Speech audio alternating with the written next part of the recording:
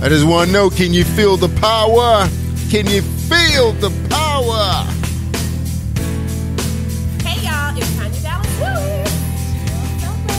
It's your girl Alacha. And we hope you can feel the power. You tell 'em. Right here on Positive Power 21. Woo woo. You tell them, Robot, feel the power. Can you feel the power? Jerry Royce Live. You are listening to Jerry Royce Live Worldwide Podcast. Tell them, Robot, little buddy. You listen to Jerry Royce Live Worldwide on Positive Power. Double XI. Double XI, baby. Can you hear me? Can you hear me? Come on, y'all. Share this file. Coming up next, Late Night with Paula G, the voice, right here on Positive Power. Power Radio, baby. Special guest, Shalonda Wild Williams, a.k.a. Inspirational Treasure. Man, we're going to have a great time talking to her, y'all. Woo! All right, let's bring them on.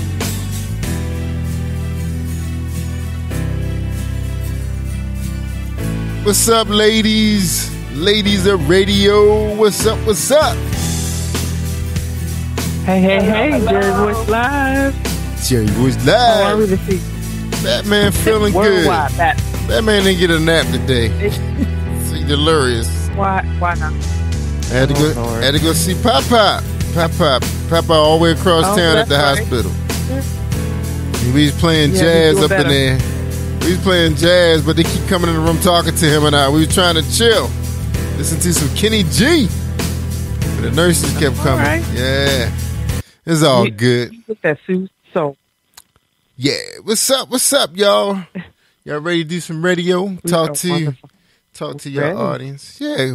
Well, look, Batman's on me. Batman about to chill, go get some more coffee, because we got the ladies of radio coming up at midnight. That's right. Powerful topic. Guys did a great job. Deception, sin. Ooh, they was killing it. All right. Y'all have a great show. Amen. all right.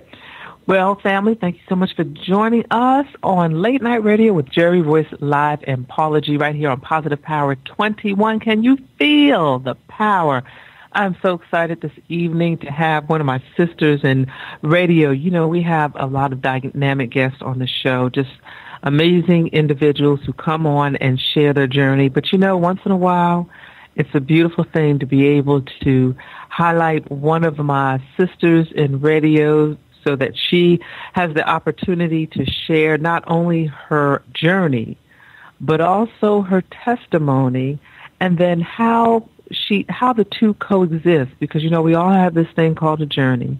We all have this thing called a testimony, and we all have this thing called life that we're living while we're walking in that journey and while we're living out that testimony, while we're doing what it is that God has purposed us to do. So we always are blessed by individuals who are transparent and can come forward and share with us a bit of their journey and how they kind of juggle it all and how they manage it all in hopes of helping each and every one of us and encouraging each of us. So tonight with me is my sister from the Christian Party line, Miss Shalonda Williams. My sister, what is going on this evening? Hey, Paula G. I am honored. Oh, my gosh. We about to have a good time.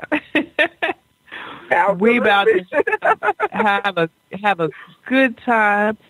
First of all, I know it's been a little minute, but I want to welcome you again to the family, to the Positive Power 21 Christian Media family. Now you now have your own show here on Positive Power 21, to include being an author, radio host, you're a prophetess. You have so many wonderful qualities and wonderful gifts, and I want you to share with the audience those qualities and those gifts that God has placed in you and how you're using them on your journey. And then we'll talk in a little bit about your testimony and how you're managing it all.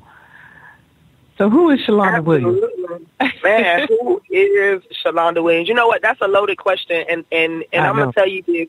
there there was a time when one of my my sorors from Alpha Delta, when I was in the Christian sorority, she asked me that question one day when we were sitting eating at dinner, and she said, who are you? Who is Shalonda? And so one of the things that I said, then she went on to say, I'm not talking about the prophetess, I'm not talking about the coach, I'm not talking about the mama, I'm not talking about that. And I was saying to myself, but those things do make up Shalonda. And so what I learned is that people, they really want to know underneath it all who you are. But what I learned is that, what I learned is that, and I'm going to tell you, this is how I learned it. I have always been a certain person, right? So I was the person that everybody came to for their issues, right? I was the person that everybody, they respected my point of view, when I would tell them things, and then they would be like, oh my gosh, like, how did you know that was going to happen? This is that and the other and all that, so when she asked the question and she said, I'm not talking about the prophetess and I'm not talking about the coach, I really didn't have a full answer, because those people are who I've always been, right? I just only found a name for it later, if that makes sense. I've always been that one, you know what I mean? Like, even as far as being a writer, I'm an author, right? I was, you're going to find this funny, but, like, I was writing my friends' love notes in, like, first grade. What? You were using that gift. Using that gift at 6 years old. And that's the thing, like I think that the Bible talks about us from before the foundation of the world, right? Before we even knew who we were. When God was talking to Jeremiah, he said, before I even formed you in your mother's womb, right, I called you a prophet to the nations. And so I'm only saying that to say that, outside of those things, if I took away the titles, you could take away a title all day, but I would still be those things. Like, I would still be Shalonda. And so when I got to when I took my certification in 2010 to be a coach, and I was learning all this stuff, I was like, man, I've been applying some of this stuff for years and didn't even know it had a name. So, outside, you can take my title. You can say, I'm not going to ever call you prophetess again, or I'm not ever going to call you life coach again, or I'm not going to ever call you an author again. I'm not going to ever call you an actress again. I'm not going to, all these different things that people could say. And guess what? I would still be that person. Right? So I think that is, and still doing those things. And you really raised a good point, because like you said, we get so caught with the labels, but you're absolutely right. If you take the labels away, you're still doing those things. You're still that person, but it may not necessarily, like you said, it's not still my character. Yeah, it's still my character. Like, so even outside of the job of being a coach, even outside of the job of being a life coach, when the job of being a life coach means I need to create a marketing program so that people will understand how valuable my services are, right? But even outside of that, when I'm sitting with my family and my friends, and my aunts or my uncles or my brothers or cousins or whatever, and they find me to have a conversation, it's because the same things that I'm giving to clients for money, right, or the lack thereof sometimes, the same thing I'm giving away every day, or the same thing I'm selling, is the same thing that I've been doing forever. And so I think that when people begin to ask that question, who is Shalonda? Now, when it comes to, I had to learn how to, be a wife, right? And God is going to bless me again to be married. And so I'm still going to learn some things. I have to learn how to be a mom. Like, we develop over time being a mom. Those are roles that are given to me, right? But the things that I ended up doing in life, coaching and being prophetic and loving the Lord and preaching and teaching, I've always been a motor box. I can talk all day. So preaching and putting stuff together, see, those things I didn't have to work at, Paula. Like, I didn't have to work at being prophetic. I didn't have to work at being a coach. I didn't have to work at, at preaching and teaching. Everything else that was given to me, I had to work at and grow at. So I had to understand that defining myself as those things, explaining that part of me, it wasn't robbing me of Shalonda. Does that make sense? And it does, because those things that you don't, like you said, that you do not have to work at are those God-given gifts, those things that just come to you naturally. And you referred to yourself a while back, and I can so see it as an old soul. But I think a lot of that comes from that, those natural God-given abilities to speak into people. And like you said, you're the one that they come to for their issues or their concerns or whatever they are. So the title of coach, the title of prophetess is just that, giving those things that come to you naturally a title. And I love what you said about creating a marketing program where people will see how valuable your services are. And that's, first of all, that's something we should all be doing. All of us that are in this business, if we an author or we've written a book or we're a coach or whatever the services are, we got to create that that marketing program. What have been some for you, and it could be either professional, personal? What have been some of the challenges for you to date on your journey, or some challenges that you still might be dealing with as you're living this thing called life? Yeah, that you got some real loaded questions. I'm serious because when you think about a journey, right, and even just to allude to some of the things that I said, right, if I've always been that person, that means there's a lot of people who become familiar with that person, right? They become familiar with that's who Shalonda is. Some people still call me Lil Londa. Some people, like family members and friends and people that are close. Yeah, and so I believe that probably one of the most challenging things on my journey of being called to full-time ministry has been that the familiarity of people, because when you're trying to pursue something that's already not popular, right? When you're trying to do the will of the Lord and you're already trying to make yourself fully available to Him, the first thing you look for is support. I mean, full-on support from family, friends, those that are close to you, because the world is already bucking against you, right? The spirits of darkness, the enemy is already bucking against me. And so you look for those who believe in you even more than you believe in yourself. And it's not to say that I don't have any people who love me or who want to be there, I guess, as far as their understanding is concerned. But when it's deeper than that, and you can't really find those who will set aside familiarity to really just see you as God has called you to be, it gets to be a lot uncomfortable. It gets to be a lot uncomfortable when you have to say, I can't do that the way that Johnny did it. I can't do that the way that that Roberta did it. I can't do it the way that you did it. I have to do it the way that God is telling me. And because we know that God is not conventional, because He is so out of the box, a lot of times the things that we have to do or the things we have to say, it's not going to feel good to everybody else. But that's when you need the familiar to take a back seat. And I need you to recognize this journey. It's not comfortable for me, just like it's not comfortable for you.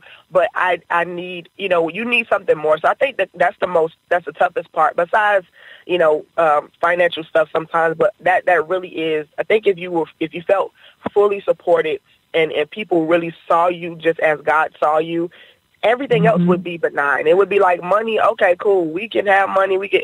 Lord, what did Paul say? I learned how to be content in whatever state I'm in financially. When you when the familiar overrides, isn't a saying that says familiarity breeds contempt, right? So it's like, I've never found that statement to be more true. No other statement could be more true. And you know what? There was someone said to me a while back, and they didn't mean it in a negative way. When I finish explaining, you'll probably understand it as soon as I say it. And they said that a lot of times, especially when you're in the type of ministry that we do, the people that love you the most, or the people that are closest to you, may be the ones that support you the least because of the familiarity. They only see you in, just exactly what you said. They only see you in, a certain perspective of who you are to them as, a longtime family member or a longtime friend. And then when you begin to step out of that, a lot of times, those individuals who have known you all your life can't necessarily make that transition, or it might take them a minute, you know, Right. to make that transit. And it's not necessarily, you know, a negative thing at all. It's just, like you said, that familiarity Right. that tends to kind of, you know, keep us in a box, so to speak, when it comes to people who are, you know, who are familiar with us. When you lay your head down at night sometimes and you reflect on all that God has done and how far He has brought you, what does that do to you? What does that take us in your head and tell us, like, what does that feel like? Man. Yeah, it's like that. It's one of those. It is. It really is, Paula, because, man, no, unless you live it, and I'm not one of those people who own everything. You know, I'm not the only person with problems. I'm not the only one with money issues. I'm not the only one with family issues. But when a person doesn't really understand, if they've never lived it, sometimes they cannot relate. You know, and so I like that. Along this journey, you know, on top of just waiting, right? On top of just waiting on God, making sure you in the right step, you don't misstep and all those other things. I dealt with depression, you know, most of my life. I dealt with sexual addiction in my life, in my journey. And so those things that go against what God really, you know, stands for, right? And so when I begin to think about coming through those times, and I begin to think about coming through the many times where I felt like things should be different, I should already have arrived and all these things. But then I begin to think about the fact that, man, God, every time you said you were going to show up, you showed up. Like every time I felt like I was at my wit's end and I could not go any further, you were there. And when I begin to reflect on the fact that I was sexually addicted and you never allowed me to get so sick that I died, or I mean, I'm not even so sick. I didn't even get sick. I can count on maybe one hand how many times I've had any complications in life, right? And when it comes to that sin. And so when I think about what I've overcome, the grace that God allowed me, the times that I thought that I was not going to be effective, the times when I thought that I was going to want to end my own life, and the fact that I'm here now, and that, you know, when the first show I did, Jerry sent me the layout of how many people had listened and you know, the places that we were going to be heard on and all this different. And I'm sitting here looking at this thing like God, like this happened, like literally it didn't happen overnight, you know, technically to him. But for me, it was like, you know, I've done Blog Talk Radio, but this ain't that. Right. And so we're moving up, God, and you're making it happen.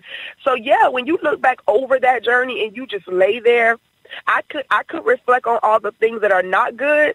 But when you think on the goodness, you know, it sounds cliche, right, to say when I think on the goodness of Jesus and all that He's done for me, my soul cries out, what? Hallelujah. And that is not an exaggeration, y'all. I don't have a problem with that hallelujah. Do you understand what I'm saying? It can be anywhere at any time because He's just that good. He's just that good. Yes. Yeah, and you know, we got folks listening. Stephen Marshall, he's just thanking you for it and praising God because he's saying this is a powerful, powerful message. Mac Jones is tuned in. Angela Williams, you know, she's saying, "Oh, this is good as well." So what you are doing and how you're ministering and blessing people is truly, truly something that God has called you to do. So tell us a bit about your show. Tell us a little bit about your show, your new show here on Positive Power. Inspirational Treasure on the radio, man. Listen, so Inspirational Treasure is the name I go by. That's the name that I'm being branded by, right? You know, I used to be Coach Treasure, and I'm Prophetess Shalonda, and I'm all these different things. So God gave me the name Inspirational Treasure to kind of lump everything together, right? To just say this is it, and, you know, you got all these things under that.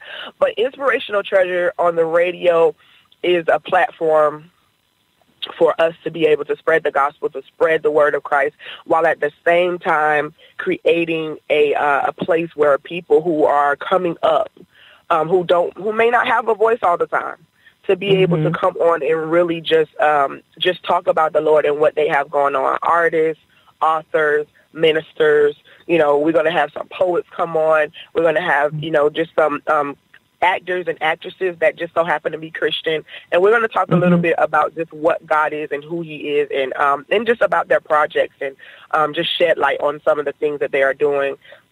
And also, we do have one of my sister girls that she's been following my ministry for years, but I love Willette Hart, and she does a portion called Jesus Girl Behavior, where she just kind of comes on and talks. Yeah, right. Just that hashtag is wow. And so she comes on and she shares her few minutes with us about just being a Jesus girl, and the type of things that threaten that sometimes, and how we handle it. And then we also have time now that I'm up to a 2-hour show to where we're going to really just minister the word of God and begin to teach people and just bring some enthusiasm to people's lives, so they don't just feel like, everybody's trying to preach at me, but nobody's trying to help me live it. So, we're just going to bring a little bit of that to the radio. And tell, so give us the show time. And Angela Williams, I don't know, y'all might be related. She's saying you are amazing. Angela Williams, I think that's watching. Angela Williams, I think that's listening right now. She is actually in California. We have never met face to face, but she's been following my ministry for probably 4 or 5 years, and she's like super amazing. But my sister, my biological sister, her name is Angela Williams too. So I have to try to. That's awesome. Just determine between which one is which. I have to try to figure it out, but yeah, she's amazing. Well, you got a lot of folks listening. Al Carter, you got David who's listening. You just have a lot of people that are listening. Hey, y'all. And a lot of people that you're listening. So tell us what the times of your show. Well, outside of chilling with you ladies on Friday nights at midnight, right? On the Christian Party Line. Yeah, that's coming up next, so y'all don't go nowhere after this. But I'm also on Tuesday nights at 10 p.m. Eastern Time until midnight. We are on Inspirational Treasure on the radio is on from 10 to midnight on Tuesday nights. Wow. So what else is coming up for you in 2019? What are some projects? What are some things some visions that you have, some things that you'd like to accomplish? What has God shown you? It's so jam packed. Like God said to me like last year and the year before, like I need you in preparation mode. I just need you to line some things up, put some stuff on automatic, because when I get ready to set you off, that's it. Like it's a catapulting, and I think that's where I am in 2019.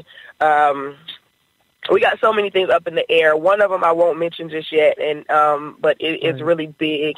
And but we have listen. So my new book is coming in July. It's been pushed off because I literally lost it. Like my whole book was lost. It was a bunch of number signs all the way down my paper. And oh my gosh, don't you hate that? That is the worst feeling when you do all that work, yeah. And then it's gone. So when I went to go look up the preview pages that I already had written out, God says, no, I need you to start fresh. And so on my birthday this year, July 11th, I'm going to release my book, No, I'm Not Okay. Don't forget the 3 W's. NAWWW ... I'm not okay. Right? I'm not okay. No. Excuse me while I unmasked. And so that's going to come out in July. I'm actually about to be in a couple of short films, movie-wise, and it's so much other stuff coming. I'm going to be traveling with the Pink Pulpit International with Apostle Marilyn Porter. She's super amazing. I'm going to go with her and minister from time to time, and then I'll be setting a book tour schedule, too, for Now I'm Not Okay, and so we're working on that as well. It's just they just got to stay tuned, Paula. Yeah. About to be bananas. And, I think and I'm so glad you said that, because I think it's important for those who are listening, and this is encouragement, too, that, my sister Shalonda has not just come on the scene. She's been on the scene for a moment, and God has been preparing her over the years for this moment in time and beyond. And speaking to what you said just a moment ago, when you said that God is in is positioning you, Right. in a season of preparation.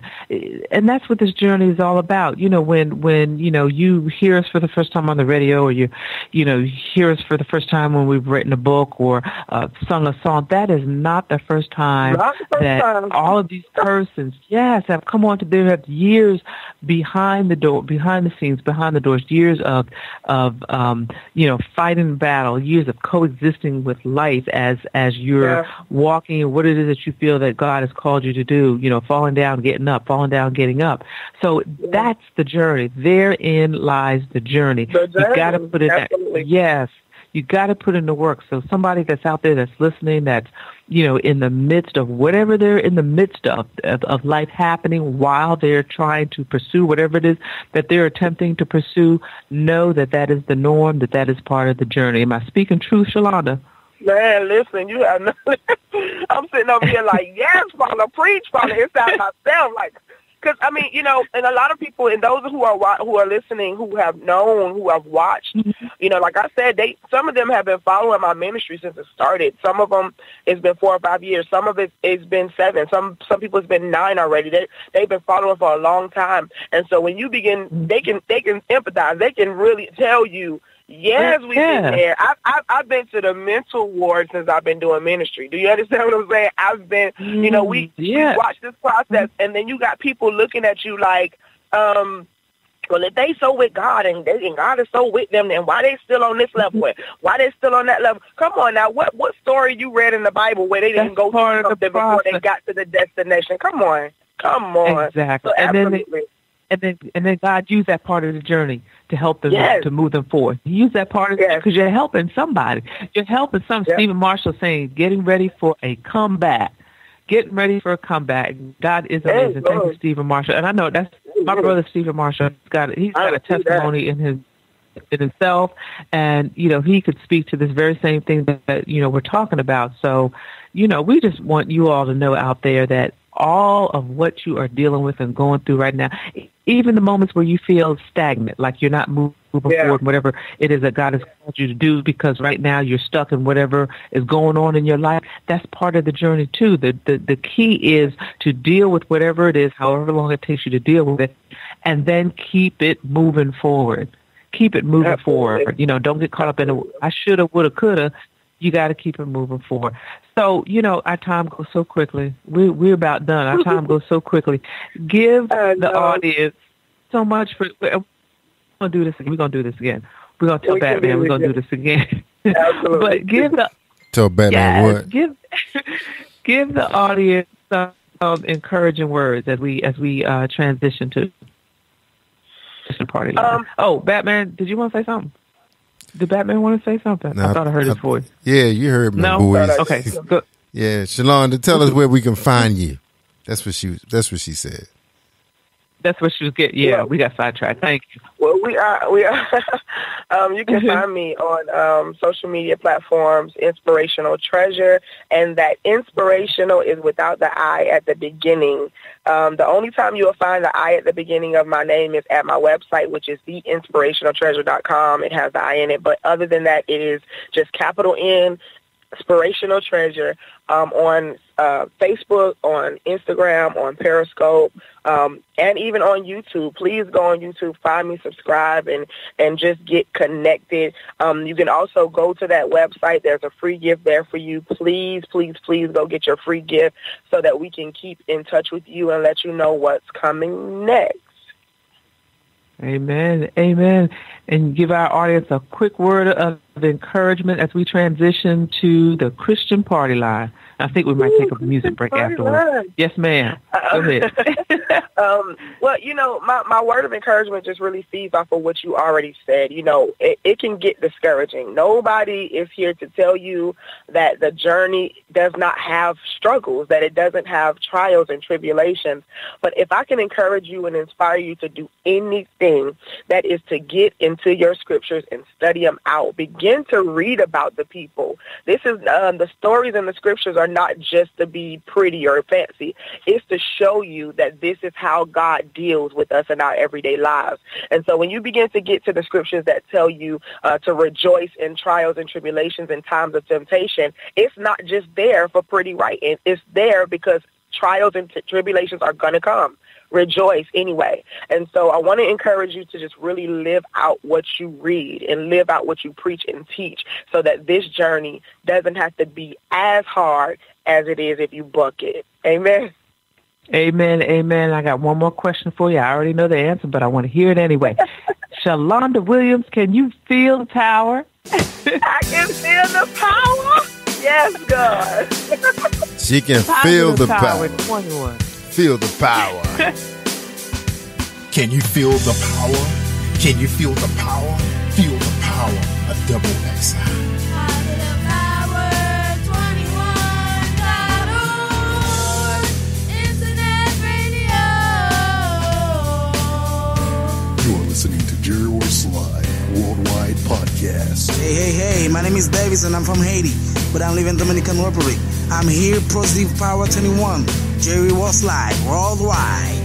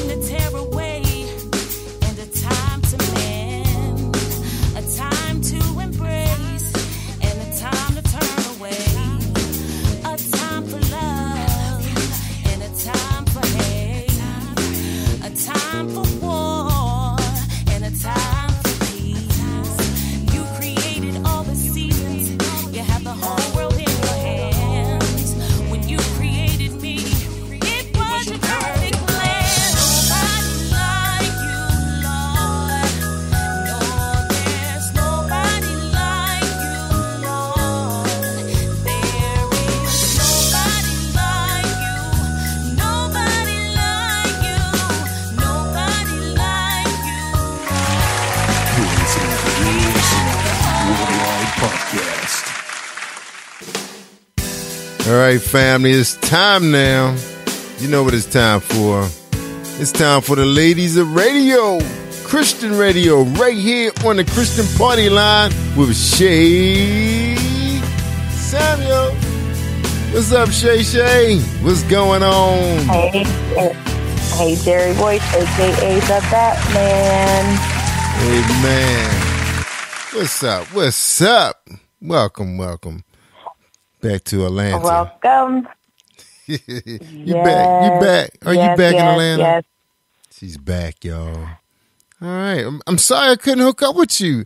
Batman was so excited. I know. Between the rain, training, all that, it was snow. Just crazy. The first day. It was crazy. I know. It wasn't meant to happen. Me and Jordy was ready. we had the shop set up. And we had balloons and everything. Yeah. I was like 35 minutes. Away from you this time, like right next to the airport. Yeah. Maybe we should have put the cameras out to you. Yeah. I know. Reality. I didn't realize that Baltimore had a casino. Oh, yeah. They got 2 of them. Downtown I didn't know that. down the street from where you were. Yeah. Yeah, I had no clue. I actually got a chance to go inside. The Cheesecake Factory is in there. And I just felt like I saw a whole nother side of Baltimore. Man, you got to have you been downtown to the harbor yet? Yeah, I've been to the harbor. I used to go to the harbor when I was younger, but the last time I was there in the harbor was probably about 2 years ago, again for work, but the hotel we stayed was right in between. You know, It was funny because there was the harbor, which is by Phillips Seafood, and then there's another harbor. So I kept saying this harbor that I was at, I didn't realize there was 2 harbors built now. Yeah, I mean, it's all connected. You got East Harbor and West Harbor. Yeah. Yeah, East and West, right. they call it. Yeah. And then the pavilions is like in the middle, right? Was it always, it was popping in the pavilion. They had art. Well, I guess it was like last October I was in Baltimore in the harbor walking around in October, and there was some concerts or something going on behind, was it Papados? Is it Papados? Or I know it's right across from Phillips, but over there. Downtown. Yeah, the pavilion. You talking about Pier 6? That's where they have the live concerts at. Like like Alicia Keys and Patti LaBelle. That's where they play at, right there. Yes. Yeah. Regina Bell and all them. Yeah, be popping up. You sit over there, McCormick and Smith, and eat seafood and listen to the music for free. That's what we do. I mean, it's seriously like, I walked down there with a group of friends, and it was October. It was kind of like fall, but it wasn't too cold. Oh, yeah, that's the best weather. That's the best time of the year. Yes, it was the best weather, and just knowing all of that is down there now, I didn't feel unsafe. People not about around Baltimore there. No, that area right there is well protected. I mean, that from the east to the west, I think all the way around Key Highway to Under Armour is heavy secured. Ain't no crime breaking out. Matter of fact, all the way to Johns Hopkins Complex. Yeah, because they got hotels down there too. I didn't even know it. I thought I was on the wrong side of. I thought I was in D.C. when I was over there. I was like, wait a minute, where did this come from? Yeah, they built that all up. It goes far down too, because there's another place that I called an Uber to. We had our Christmas party there last year for work, and it was Broadway right on Street. the harbor. Must have been Broadway. Very pretty. On Broadway is nice too. That's where all the really, really good seafood, because they owned by families. They run down Broadway, all that area, and that's like going through Fells Point and Canton. That's all built up right now. Take you all the way to 95, like you're going to the shipyard. Where the ship come in at. Yeah, the cruise ship. Yeah, it is growing, and it's very nice. It's very nice. So I encourage you, if you are in the Baltimore area or visiting the Baltimore area, down the harbor is the place to be. Ain't no crime. I don't know if the other harbor gets a lot of action though. If the older harbor gets what's the older one? Is that the East Harbor? No, the East Harbor is still new too. That's only like 3 years old, maybe 4. See, the other side that you're talking about, the west side of the harbor is where the Carlton Ritz at. That's where all the big fat money at. Yes. Yeah. Yes, that's where we stay. That's not where all the hotels. That's where most of the expensive stuff at. But you swing around the east, that's where all the food in the storefront. All the clothing stores and the condominiums. That's where all that stuff. Yep. At. All the way to. I loved it. You know what? Matter of fact, if you walk across the harbor all the way, like with the original museum, that's like they got townhouses all up and down there, all the way down. What's that? Ellisenia in Boston Street, all brand new condominiums. It's nice townhouses. Oh, I love it. Yeah, it's incredible. It's unbelievable. We're going to film down there this spring, me and Jordy. Yep. Well, look, it's time for us to do the show. I'm gonna have to come in the spring. It's time for the show because we be talking all night. Y'all gotta get off my line at 1 o'clock. Man, I gotta go to bed. Man, I got work to do. Stephen Turner they've been all over me about their websites and stuff. All right, ladies, go ahead and have y'all show Batman on mute. Batman on mute. Go ahead and interview him, Shay. Go ahead and interview him. Thank you so much. You know, that's what I was going to do. Just go right into the interview. Thank you so much, Batman. It's always a pleasure. Trying to get away. I thank you for sharing your platform with us. Amen. If you are just joining us, this is the Christian Party Line with your girl, Shay Samuels. And I know that my sisters are on the line because I just heard my sister, Shalonda Williams. Whoop, whoop. Hey, You and Lady Wisdom were having a good time at the 11 o'clock hour. Absolutely. It was wonderful. I mean, I'm honored. I mean, Paula G is amazing. And so to even have time and space on her platform was just phenomenal. I'm honored. Yes, and it's after midnight, so she is Lady Wisdom after midnight, and I know she's listening. Shout out. She will not be joining us tonight. She is traveling, but we love her so much, and we know that because you were on the line with her before, you're going to bring a bit of that wisdom with you. So thank you so much for staying on the line with us. And my sister is back on the line with us, Chanel Lynn Malloyd. Hey, hey, hey, good morning. Hey, hey, hey, good morning. Who asked for you? I had an interview with Tina Hobson. Shout out to the superwoman of radio, Tina Hobson. I had an interview with her last night, and she said, "Where's that Chanel Lynn Malloyd?" Did she? Wow. She did. She said you had a phenomenal interview with her. You had a phenomenal interview with her, and so you are one of those people that people interview and they remember. They had such a great time with you, and I promise you, they always say you tear the house down when you get on their platform. So God bless you for that. And we are glad to have you on, here with us because we get that every Friday. So thank God for that. And then did we have Patrice Jackson in the house? Hey, family. Good morning. Hey, Patrice. How are you?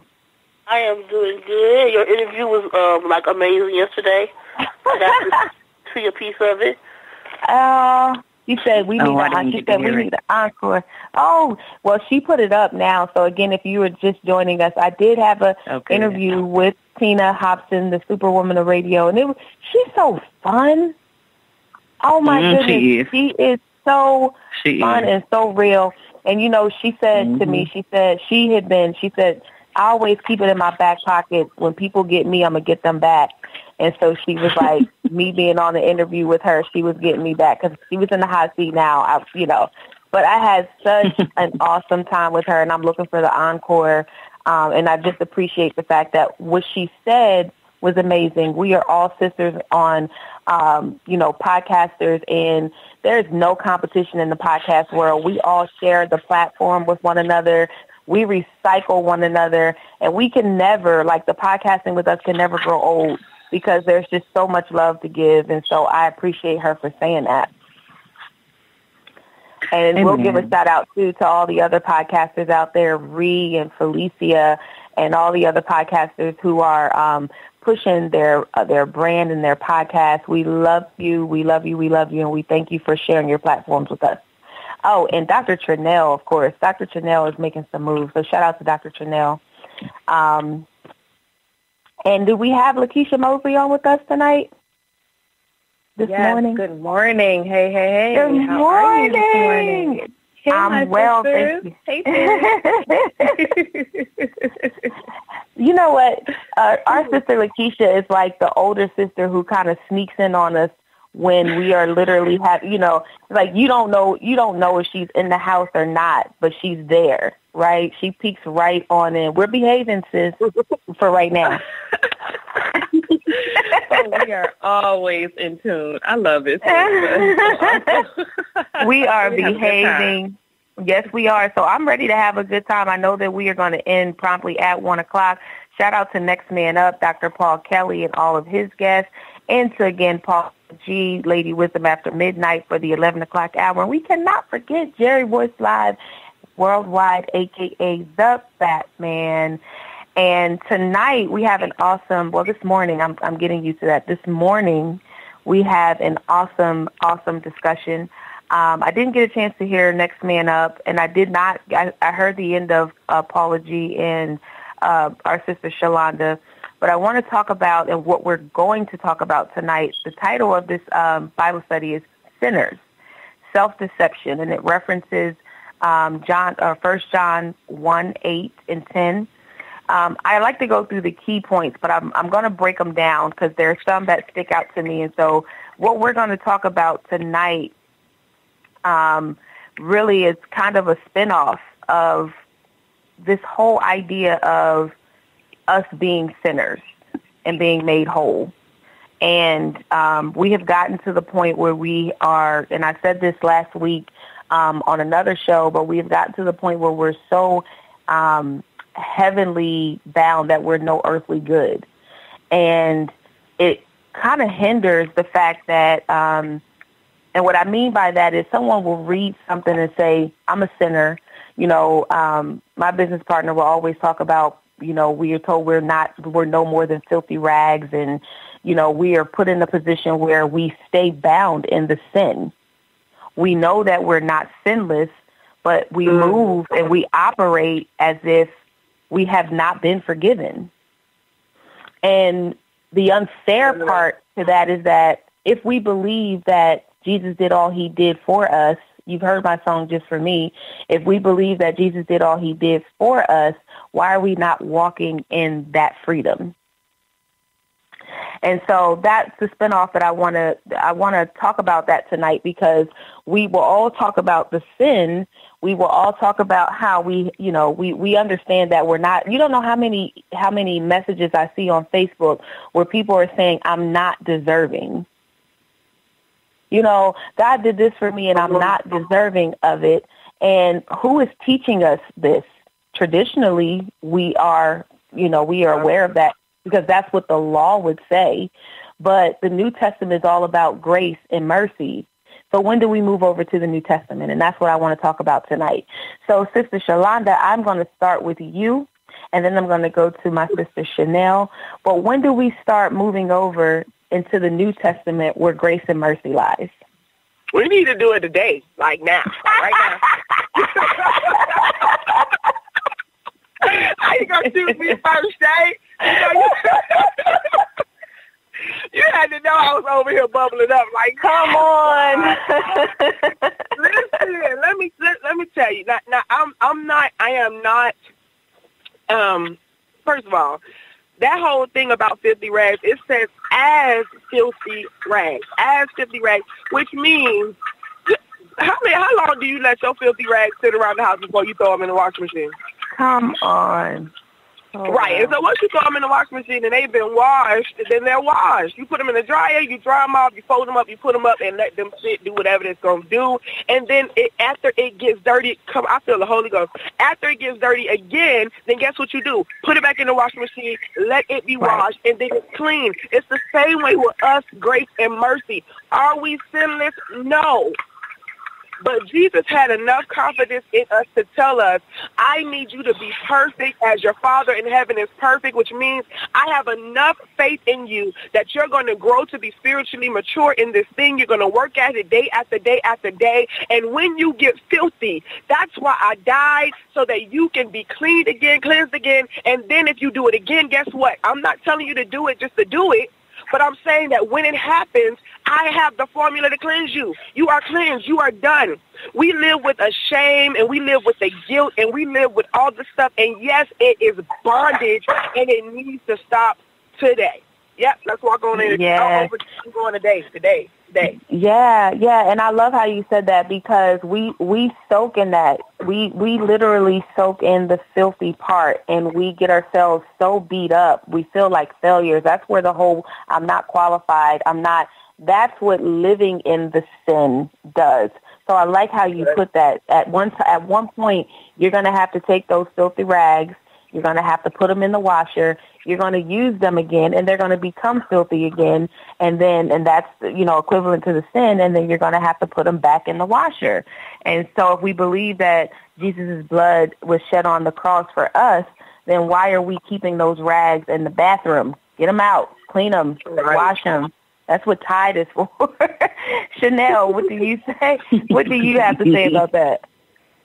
I have to say, that you know how a lot of people, I don't know if you guys ever experienced this, you know, growing up in the church, but like some people would say, you know, just about everything that you did, you know, you was going to, you know, die and go to hell, you know. It kind of made, it kind of gave me this way of, this self-condemning way of thinking, you know. Yes. And, you know, a lot of people, you know, would teach, well, you're going to hell, you're going to hell, you're going to hell, so much to where you automatically have this embedded in your mind and in your spirit to where you feel like there's nothing that you can do that would really actually even please God. But the thing that I love about God through his word is how his love, you know, his love is what took him to the cross, and then how he is all-knowing, meaning, you know, he knows everything, you know, about us, even before the world was formed, even before mankind was created, you know, and he knew that we needed him. He knew that we were going to need him, and yet he still chose us. And, you know, a lot of times we walk around in self-condemnation, but the word of God clearly says that there is therefore now no condemnation to those who are in Christ Jesus, who don't walk after the flesh, but after the Spirit. Now, the thing about it is you do have to strive to walk after the Spirit on a daily basis. Paul even explained about how you have to mortify your members, that he even explained how a war was going on within his members. He said that when I want to do right, wrong is always present with me. So when I do sin, it is not me that sin, that it's not myself or my spirit that sins, but it's the sin that is in me that sins. But he said, but I thank God for Christ, who basically, I'm ad-libbing, but who sacrificed his life for me, you know. So that now, though I'm not perfect, I strive for perfection. I'm not perfect, meaning I have no perfection in my own righteousness. There is nothing that I can do within myself that would ever be qualified enough, you know, for God to be pleased with me according to what I do. But my faith in God and what he did for me when he was crucified is what pleases God.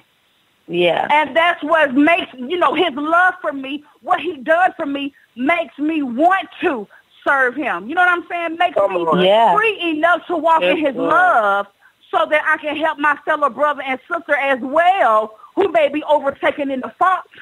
It will help me to restore them and not condemn them, because I myself and I'm no longer walking in condemnation. Amen. Amen. I want to add to that too, because we are referencing 1 John for our Bible study, but we are talking about the idea of us believing that we are filthy rags, and that these, you know, this Old Testament behavior needs to transition to the New Testament, as my sister Shalonda said today. Today, and Isaiah 64:6 says, "We are all infected and impure with sin.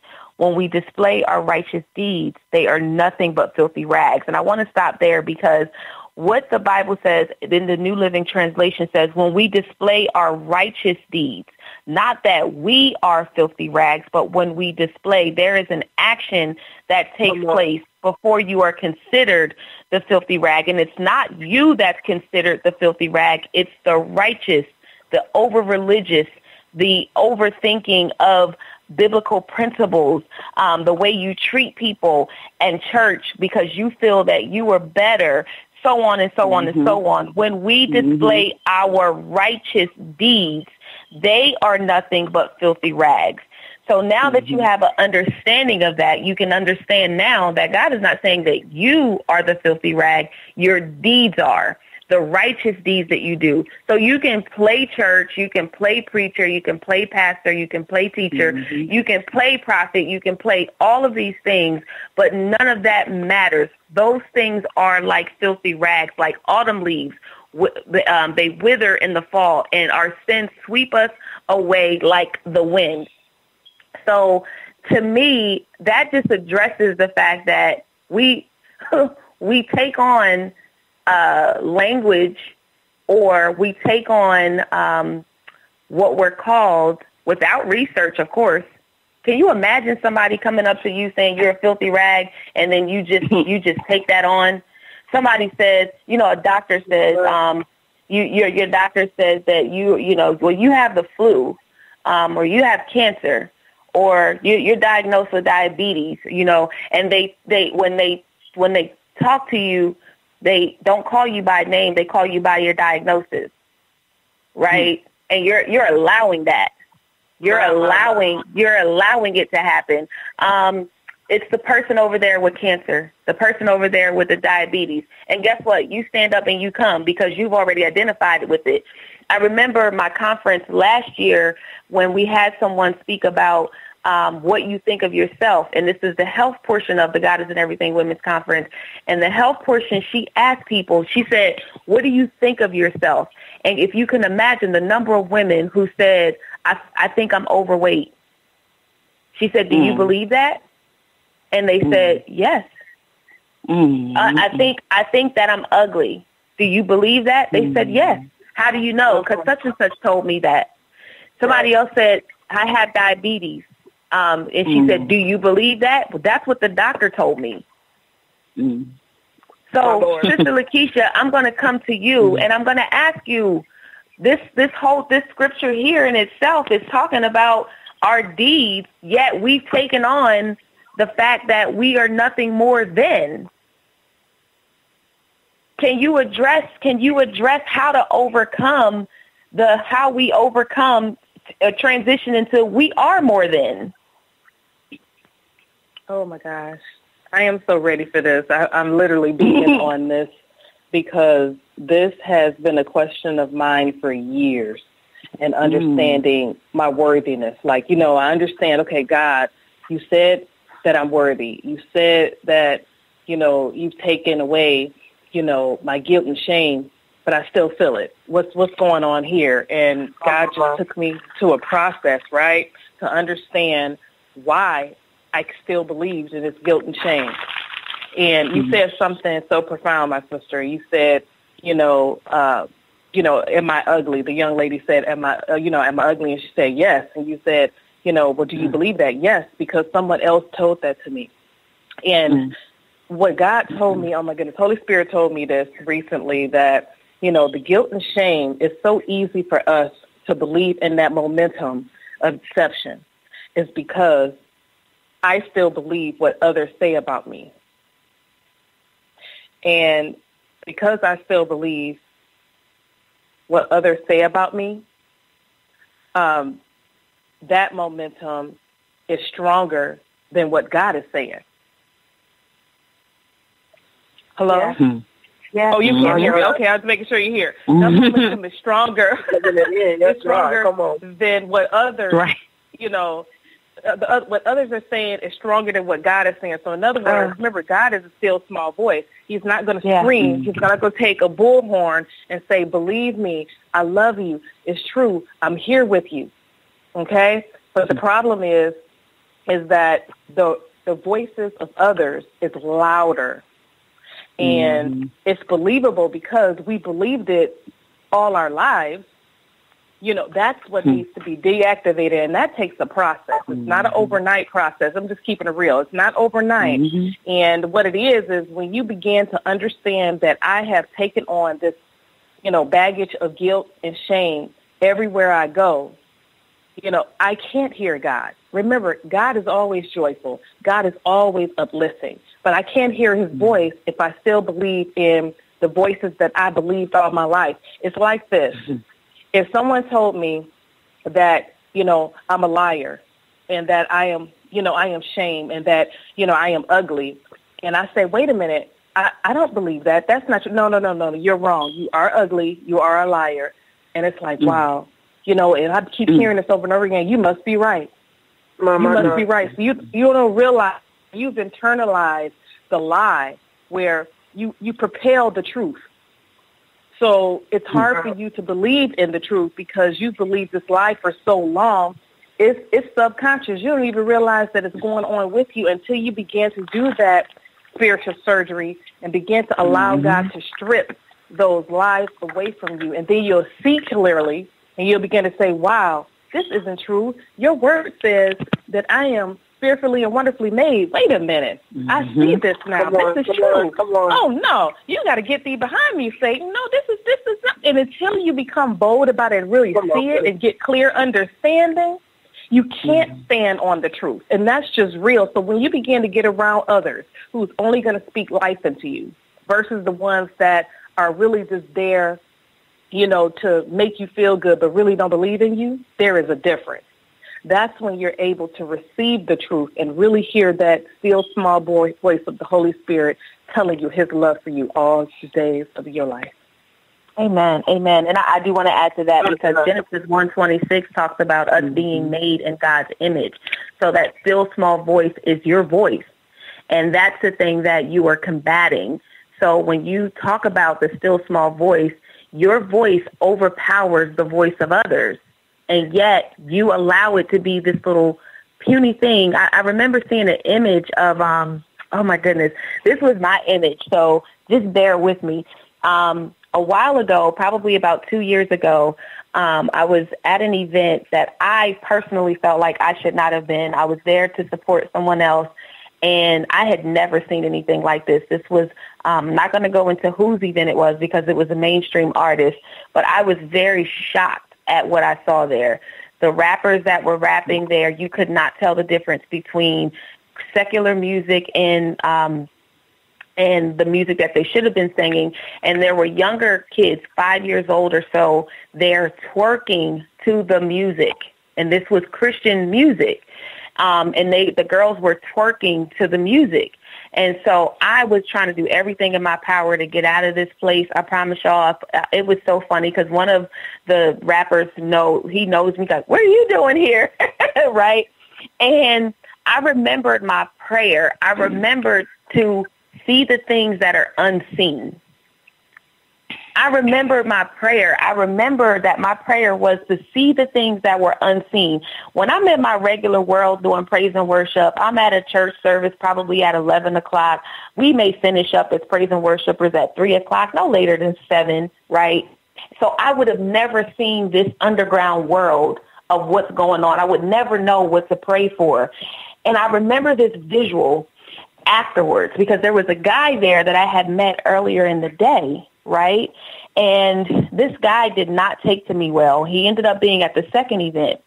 And so when I said something to another person, he said, here's the thing. He said, the queen of worship met the king of darkness.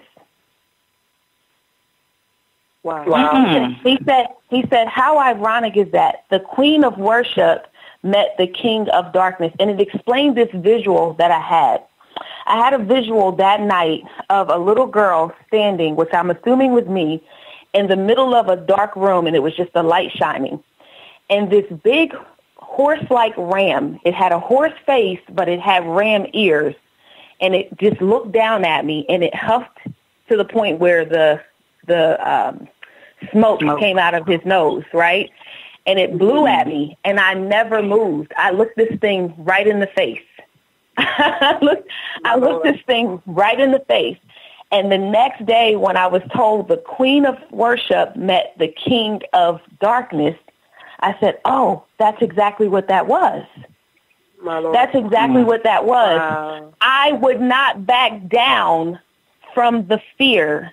I would not back down from the fear. And that was what my visual was showing me, that we cannot back down from the things that are spoken over us. We cannot back down from the things that people told us we are not qualified to do. We cannot back down from the diseases these doctors are telling us we have. We may on the surface, but there are things that we can do. Stop calling. I have a friend who always says, oh, it's this. No, it's not. Yeah. No, it's not. Oh, if the Bible talks about our word having that much power, why are we settling for filthy rags? Patrice Jackson, I'm going to come over to you because I need to understand. We want to talk about how to overcome this filthy rags mentality, and we want to get the listeners and the viewers tonight how to understand this, that the Bible says now that we understand it, that our deeds, our righteous deeds are like the filthy rags, not that we are. So we want to try to get people to understand tonight that today is your transition over into the New Testament. I think for me, the way I'm, hearing what everybody else is saying, and I totally agree. I think that we need to make sure that we have the right people that's not speaking basically death or just negativity over us. We need to also, one thing I was thinking about when you first said something about it was that when you first said something about it, I was thinking that we need to make sure that we realize that we don't want to put that pressure on us, right? Because if you feel like, you going into, being a Christian feeling like you're dirty, that you're not worthy, that this is going to be like this negative experience, that you have to be this martyr and you have to struggle, through your Christianity, and that's not what God wants. The point into the New Testament is for us to be happy, to have joy, to be able to be wonderful representation of God's love and what He wants for us, so that we can, be people to be able to, get other Christians, to get people who are lost. But if you're going into it, telling people, I have this wonderful God, and He's so great, but then they're looking at you and you're miserable, or you're not happy, or you feel like you come on, or you always have to struggle, or who wants that? Nobody wants that. Come on, yeah. You have to be, sometimes I feel like, I'm very optimistic at times, and for some people that can be very annoying, but I have to be committed to that, because although my life is not perfect, and and I know my life will never be perfect as long as I am here on this earth. However, I know that I have a God that loves me, that I know that no matter how bad it gets, I have a God that is going to comfort me, who is going to hug me in the middle of the night and say, just hold on, I got your back. This is just a moment of a lifetime, an eternity of joy and love that I have for you. And we have to not let that feeling of unworthiness or that feeling like you are a dirty rag weigh us down and not allow us to be the representation that we're supposed to be. Amen. And the other part of this, it's not a contradiction, but it actually folds into what we're talking about. The bottom line of this Bible study it said, if we deny the presence of sin, we have self-deceived and are denying God's word. Yet though sin is always present, so is its remedy. Though sin is always present, so is its remedy. So sin need never be hindrance to the relationship with God. So for everything that we just talked about, there's a remedy. And this faith walk, the remedy is try the Spirit, by the Spirit. Get around people who are speaking. It's just like in business, I tell people, I always say, find someone that's already where you want to be. You cannot be around people who are trying to where you want to be and keep on talking about where you want to be, and they give you their own advice, and they sitting at the same table with you. So you have to get around people who are literally where you want to be, and they will start telling you how they got where they are. So it's the same thing. If you want to understand how to control diabetes and get over diabetes, I don't know why I'm talking about that so much tonight, but if you want to know how to get over that health issue, talk to people who have overcome. Amen. Talk to people who have overcome. Talk to people who overcome. If you want to overcome this battle in your mind that you are the filthy rag, talk to people. You have 4 sisters, 1, 2, 3, 4, 5 sisters. Is that me too? 1, 2, 3, 4, 5. Yes, 5 sisters on this line. Don't be afraid to say in the comment section, I want to overcome. And I promise you, one of us will reach out to you. One of us will talk with you. This is not just for radio. This is our everyday lives. We want to see you overcome. We want to see you overcome. The law is what's keeping us stressed out. The law is what's keeping us bound. The law is what's keeping us sick. How is it that we can see a red light, green light, and a yellow light and know what that means and obey that more than we do God? Come on now. Yes, Lord. How is that possible that we can see a stop sign and we know to stop? But when we get these signs in our spiritual walk, we still figure, well, you know what? That can't be right. You don't see a yield sign and say, maybe it's telling me to stop. And you don't see a stop sign and say, maybe it's telling me to go. My Lord. So why are we accepting these things that aren't? We're not accepting our spiritual signs. So Chanel and Malloyd, I'm going to come to you. Why are we not accepting the spiritual signs? I think it's easier for people to believe what they see more than what they don't see. Ooh, it's easier. Come on. Yes, Lord. And so then, I have to step in there because then the Bible says, yes. how can you love your brother and whom you have not seen? Exactly. Come on. Okay, go ahead. You are right. You're so right. How can you love your brother whom you see, but you cannot love God whom you have not seen? Faith, just like the Bible says that faith, comes by hearing, and hearing the word of God. And a lot of people, even after getting saved, in the church, don't have the the zeal or the want to get in the word of God. Some people don't see how essential or how important it is to feed yourself the word of God, how to study to show your own self approved. The word of God, is a powerful tool. It's first and foremost, it's food for your spirit. It's nourishment, and it's also a weapon against the enemy, and not just the enemy outside of ourselves, but the enemy within. We are our own greatest enemy.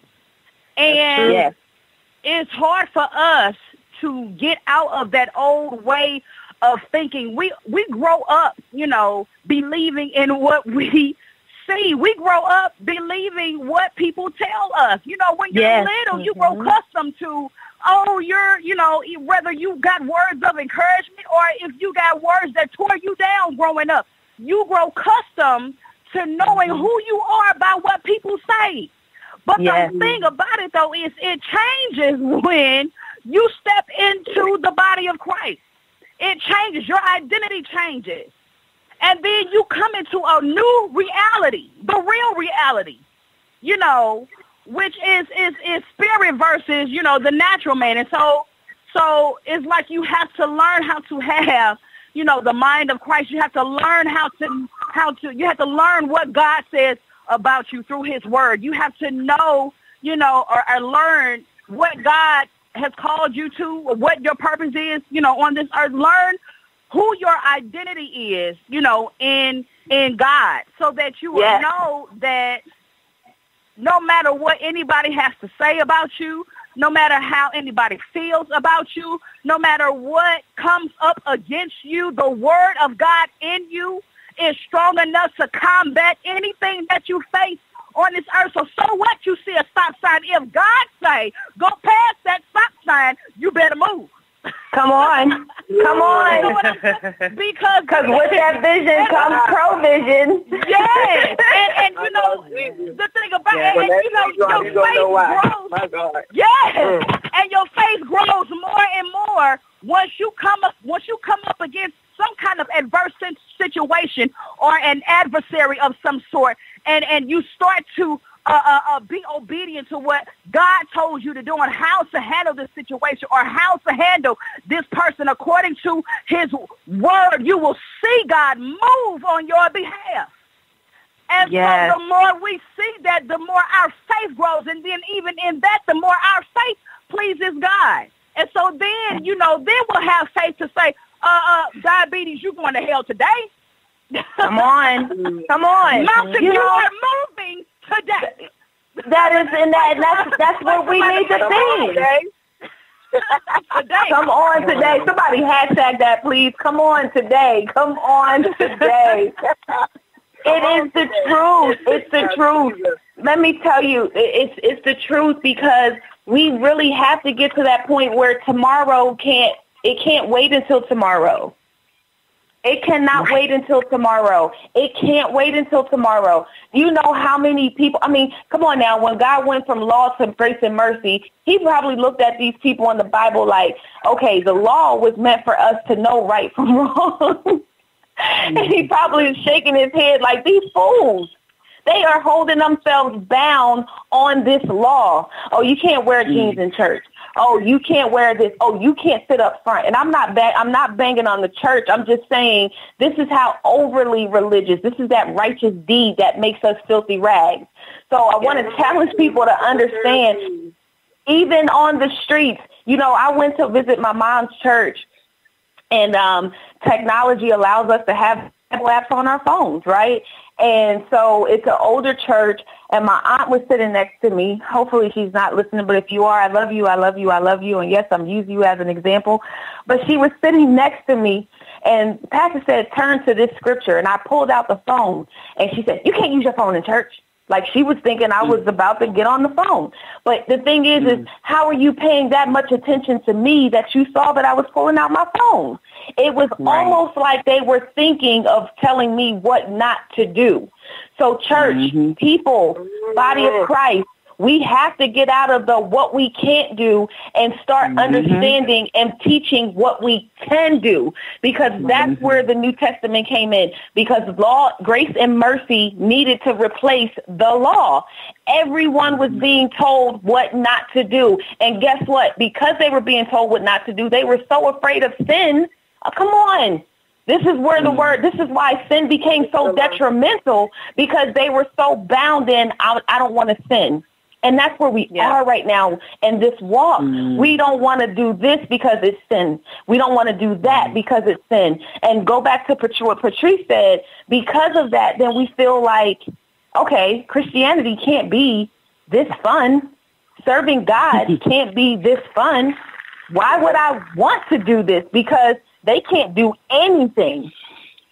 And forget the fact that they can't do anything, but they're judging one another while doing it. Right. It's not even coming from the outside in. We need to know the difference between ritual and tradition and the Word of God. How many times have we heard, well, this will say godliness is based on cleanliness? That ain't in the Bible. I'm not saying it's not good. Tell me where that's in the Word of God. Come on now. Tell me where it's at. Come on now. Yes. That's go through and like, oh, my grandmother, and you be like, where is that? Well, my grandmother told me, or this person said, like, no, but where is it in the Word of God? And where is it that we're not researching? Go back to what Chanel said. Chanel said we are taught these things growing up, and we never do anything to study to show ourselves approved. When I started searching the Bible for myself, and I'll be honest, I used to be guilty of this myself. People had a Bible, and they bring it out, and they bring it out on Wednesday and Sunday, and then they go in the back. Again, Wednesday. Enough to say that they learned that scripture and they can quote it on Sunday. Right. You remember, I don't know, and I hate to bring this up, but on Living Single with the Queen Latifah's character had to go to church. She had to take her Bible. She started throwing stuff in it, and because she never used it, so now she wanted to pretend like she was using it. She started to make it look creased and writing in it. No, it comes naturally. You can tell the difference between somebody who uses their Bible every day and somebody who only brings it out on Sundays and Wednesdays. Come on. No, I think it's a fear. I think, Shay, you said something earlier that, really we need to consider, right? There is still a fear that we will not please God. You know, and I'm just talking from a very real perspective. And I think I talked about it with Paula that, you know, I was addicted to sex at one time in my life. And so now everything that I do, I'm very, very cautious to make sure that I don't fall back into a certain pit. But not only because I just want to be right, but because the Bible tells us that without faith, right, it's impossible to please God. And so I think that we get really caught up in making sure that we don't cross the boundary. You know, when you were telling your story earlier about that service that you went to, and you really couldn't tell the difference between the secular and those who were Christian, and the babies twerking and this, that, and the other. I think a lot of people, and I think I talk about this a lot of people preach preventative measures, and that's what they did back in the Bible days. They preached more preventative measures than they did what the scriptures actually say. Oh, so come on. I think that we're in that place because people are afraid to just not please God. Some people are just self-righteous. You know, the thing that we're reading right now, it was talking about the two men, the one that was so self-righteous that he was like, oh, I'm so glad that I'm not like the publican, right? And then the other man is like with his hand humbled and saying, God, I'm a sinner, forgive me. I think that people are afraid of becoming that self-righteous one. Because, mind you, the Bible does still make it very, very clear that we are not without sin. And so we are so careful. We want to be so careful that we don't cross over into it. But like you said, if we begin to teach what we can do, the Bible says, Paul said, all things are permissible for me, but not everything is beneficial. So now let's talk about what's permissible and what's not beneficial for you. You talking about diabetes this time, Shay? Well, guess what?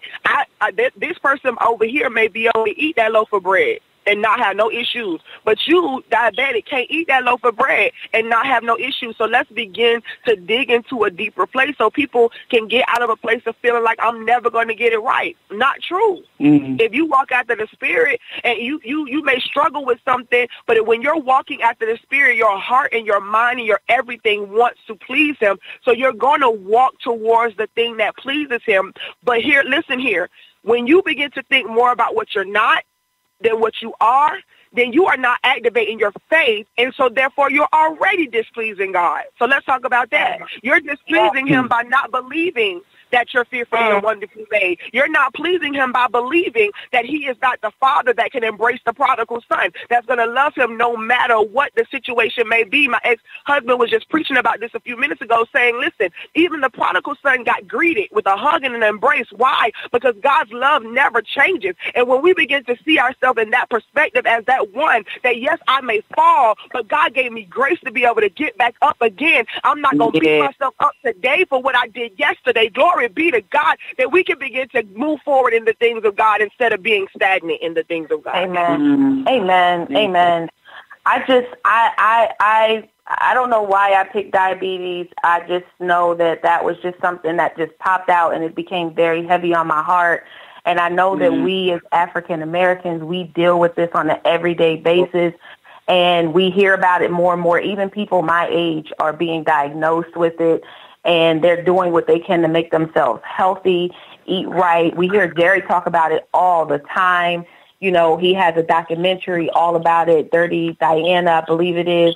But, you know, this is just something that it just popped up on me. But there's so many other things. What I would like to do the last few minutes that we have, and since there's 5 of us, I would love, because here's the thing, we hear the scriptures like the filthy rags. We hear the scriptures that we're sinners. We hear the scriptures that, you know, of all the things that our ancestors learned and taught us in order, in their effort to get us to move forward, they kept us bound. So today I want to deliver some people. Today I want to set some people free from the way that these scriptures have been used. So you just learned tonight that in Isaiah 64, it says here that your deeds are like filthy rags. So you aren't. So that's one area that you were delivered in tonight. You should accept it. If you accept it as much as you accept the unqualified, and you accept the ugly, and you accept what we're giving you tonight, hold to it, put it in your pocket, pull it out when you need it. But it's not you that is like the filthy rag, the righteous deed. So if you are not over religious, if you are not over righteous, if you are not doing people wrong, then you are no longer a filthy rag, considered a filthy rag. So I'm going to go to my sisters and I'm going to ask them tonight to bless you with a scripture that you can hold on to that reverses the thinking in your mindset. I want to say one more thing before I do that, because I did a study on mind control. That can be a whole nother, that can be a whole nother, but I did a study on mind control, and we don't realize how much we've operated in mind control in this faith walk. We've operated in this not knowing that we're operating in it until someone like me starts to study something, because God gives me a word and I just go and study it. So we're going to use the reverse of that mind control tonight, and we want to leave you all with a scripture that reverses the curse, in so many words, that has been placed before you to make you think that you are that filthy rag. So I'm going to start with Lakeisha Moore. Oh, God, Lakeisha Mosley. I used to work with Lakeisha Moore. She probably listening like, what? No, but that's my maiden name, sis. Get out of here. I'm not lying to you. I was like, oh, how did you know that? I was like, I know. God didn't tell me that. God didn't tell me that. I said, we flowing this morning. Look, we flowing tonight. Yes, God. Lakeisha said, Jesus. Jesus, what about you, Jesus? Okay. Lakeisha Mosley, Sister Lakeisha Mosley, what good word do you have to leave the viewers and the listeners with this morning? Oh, my goodness. I have an amazing scripture that blessed my soul. That's so important for us to understand, that it does start with loving ourselves first and understanding that love first. Proverbs 19:8 says to acquire wisdom is to love oneself. People who cherish and understand will prosper. And when you understand the love of Christ that he has for you, when you understand that he's with you to take everything from you, just like David. David was that way that's why he was a man after God's own heart, is because he was open to receive the wisdom and the change in order for him to heal. That's why he was able to go forward. He didn't take on his old burden. He kept moving forward. Absolutely. Amen. Amen. I told y'all we are going to reverse this thing tonight. Today? Hashtag it start. What is it? Hashtag it starts. Come on today.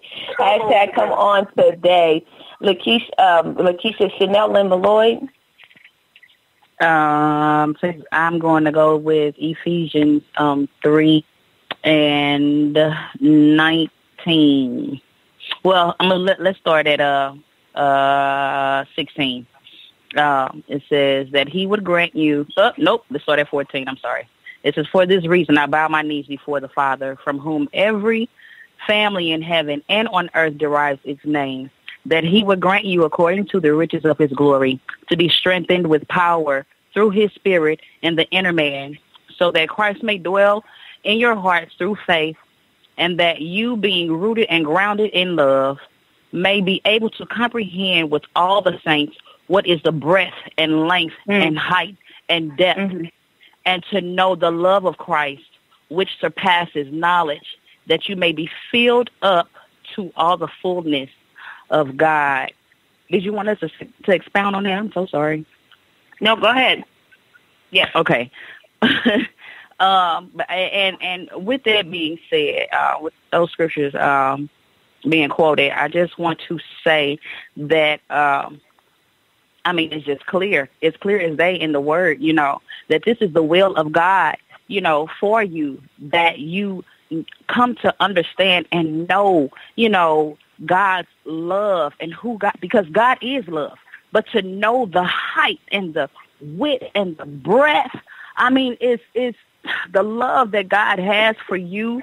It's so unconditional. It is so a choosing kind of thing. That means that God chose to love you in spite of your flaws, in spite of your quote-unquote mistakes, in spite of your sins or your imperfections. God still chose to accept you as his child.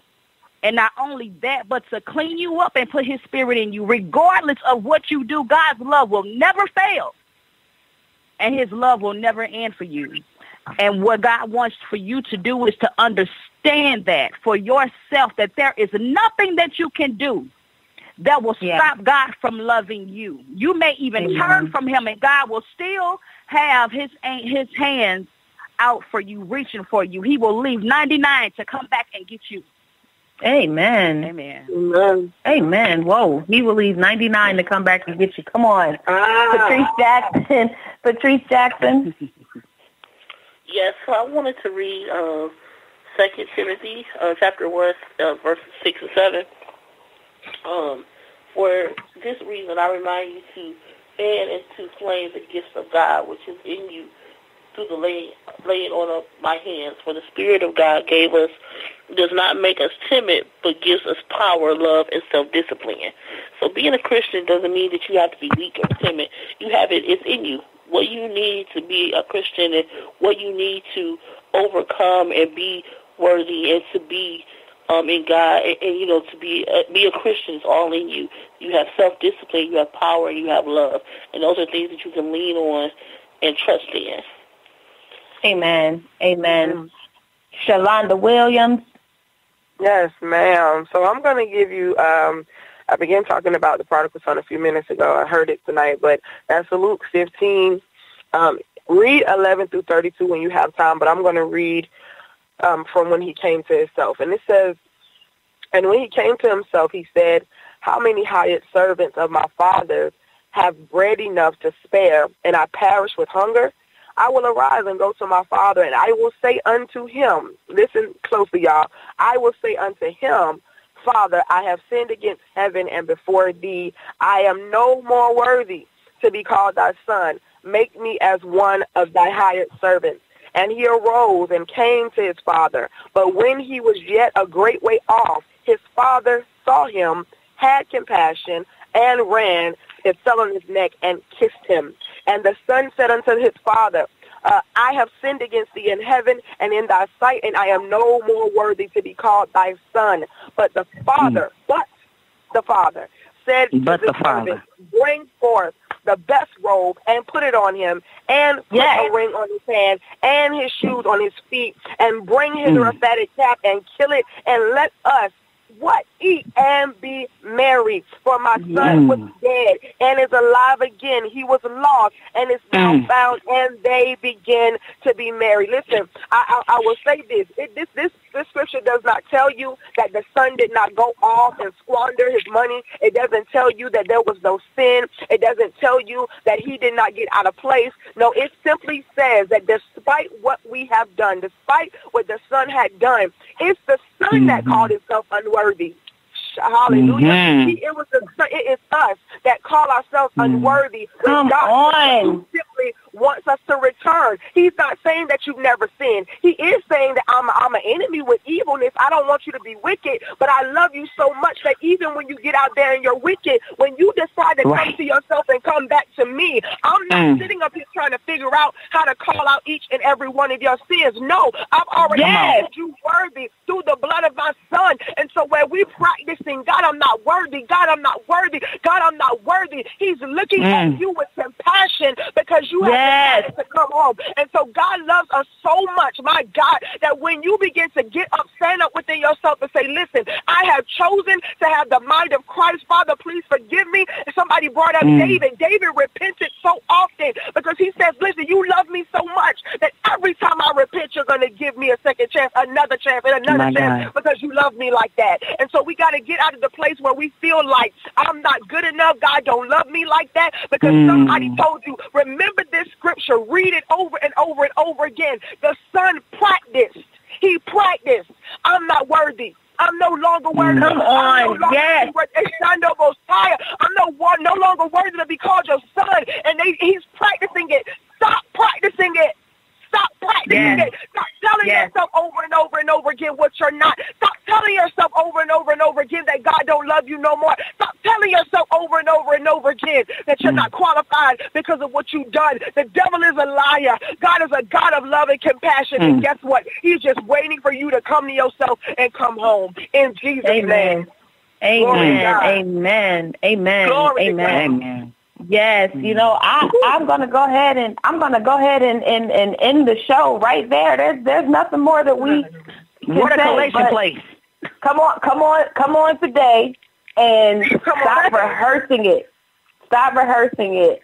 So that is the Christian Party Line. We just want to thank y'all for joining us tonight. We pray. We know that it blessed you. We ain't even got to pray about this thing. We know that it blessed you. we are look. Come on today. We declare that it has blessed you. Come on today means for us too. We declare that this thing has blessed you. This conversation with all of us, my sister Chanel Lynn Malloy, Patrice Jackson, Lakeisha Mosley, Shalonda Williams, and we will not forget, even though she's not on the line with us, Lady Wisdom After Midnight. We love you guys. I promise you, we do this because we want you to understand the power of God and the victory you have in just knowing that he is God. So that is our show tonight. Again, leave your comments. And if you are ready to overcome, please just put it in the comments, and one of us will definitely reach out to you. We want to hear from you about this thing because this is a new season for you. And we want to be a part of what God is doing. We want to be a part of that transition. Amen. So thank you, ladies. I love you so much. And I have one more question. Can you feel the power? Can you feel the power? Can you feel the power? Absolutely. PositivePower21.org. Internet radio. You're listening to Jerry Royce. I feel the power. Podcast. Can you feel the power? Can you feel the power? Feel the power. A double XI. PositivePower21.org. Internet radio. You're listening to Jerry Royce Live Worldwide Podcast. All right, family. We hope you felt the power, and thank you so much for joining us. And please share this file. The Christian Party Line with Shay Samuel, Lakeisha Mosley, Shalonda Y. Williams, Chanel Lynn Malloy, Patrice Jackson, and Paula G. The Voice. Share the file. I'm Jerry Woods Live. I'm worldwide on Positive Power, XI. What you doing, Robot? Hey, my name is Davis and I'm from Haiti, but I live in Dominican Republic. I'm here, Positive Power 21. Jerry was live, worldwide.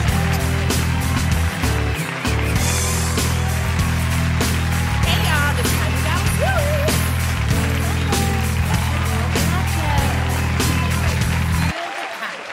right here on Positive Power 21. Woo woo. Humble young man, humble. Woo!